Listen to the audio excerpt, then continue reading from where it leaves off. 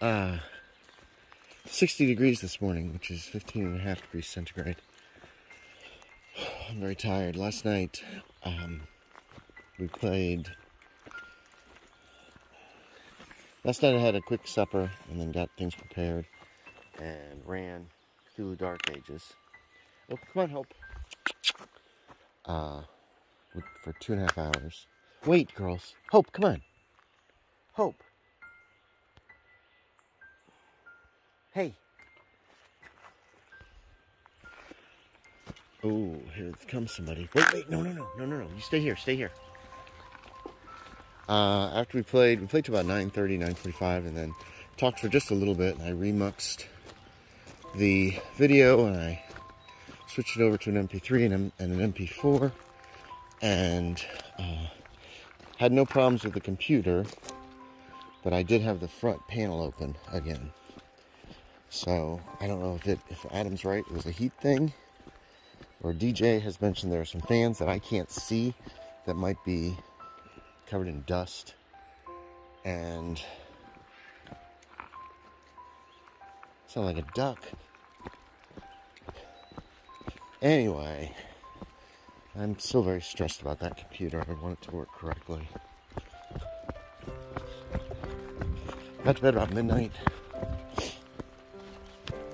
and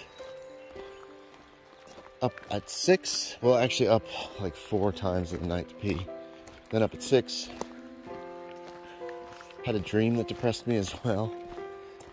I was back working at the Bryan Times, so I was in a basement. People were dancing. Friends of mine. I recognized a few of them. I wasn't joining them because, I don't know. Because I was a wallflower, which was depressing. And then I realized I got to finish up these articles. I'm supposed to write 2 articles for tomorrow. Haven't even started them yet. And headed upstairs. Oh, and Patrick grabbed a basketball and ran out onto the dance floor to play. My brother Patrick. I went upstairs to like a living room area. There was a television blaring, but this was also a workspace. And I was trying to get organized. Trying to get all my stuff organized to write these articles on this.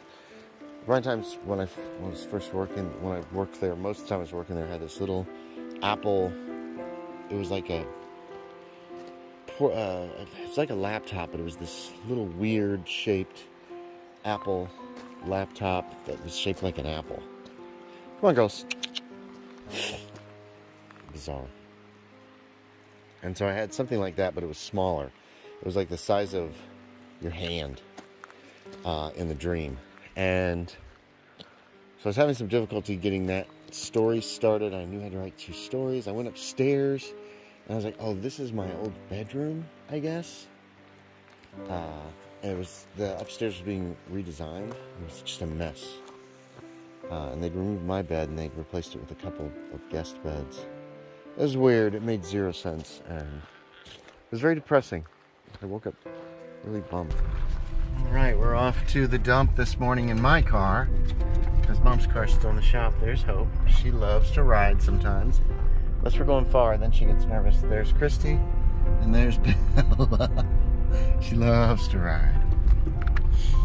76 degrees this afternoon. It's about 24 degrees centigrade. I feel like I got nothing done today. I mean, I went... What are you eating? There's a bird up there. What's he doing? What are you doing, bird? So, went to Harris Teeter in the post office this morning. Got home, went to the dump. And then...